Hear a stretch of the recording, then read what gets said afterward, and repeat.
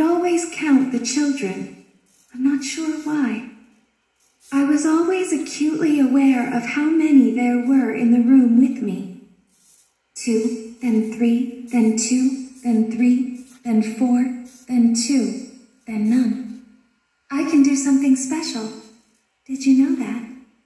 I can make ice cream. Although I only did it once.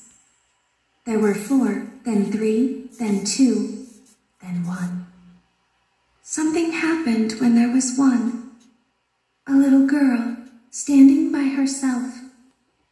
I was no longer myself, and I stopped singing.